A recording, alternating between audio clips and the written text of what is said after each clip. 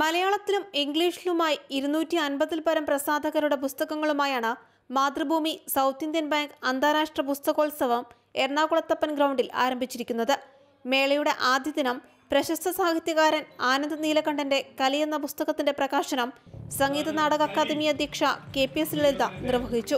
അഹങ്കാരികളെ മുന്നോട്ട് കൊണ്ടുവന്ന് ഇവർക്കൊരു നല്ല സ്വഭാവമുണ്ട്, ഇവർക്കൊരു നല്ല മനസ്സുണ്ട് എന്നുള്ളതാണ് അദ്ദേഹത്തിൻ്റെ കഥകളുടെ ഏറ്റവും വലിയ ഒരു സംഭവമായിട്ട് എനിക്ക് തോന്നിയിട്ടുള്ളത്.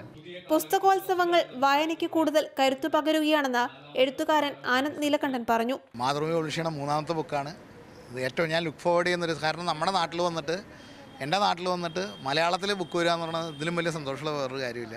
കൊച്ചി മേയർ സൗമിനി ജെയിൻ, എഴുത്തുകാരി ശ്രീകുമാരി രാമചന്ദ്രൻ, നടൻ Siddhartha, south Indian bank joint general manager Shelly Joseph എന്നിവർ പുസ്തകോത്സവത്തിന് ആശംസകൾ അറിയിച്ചു.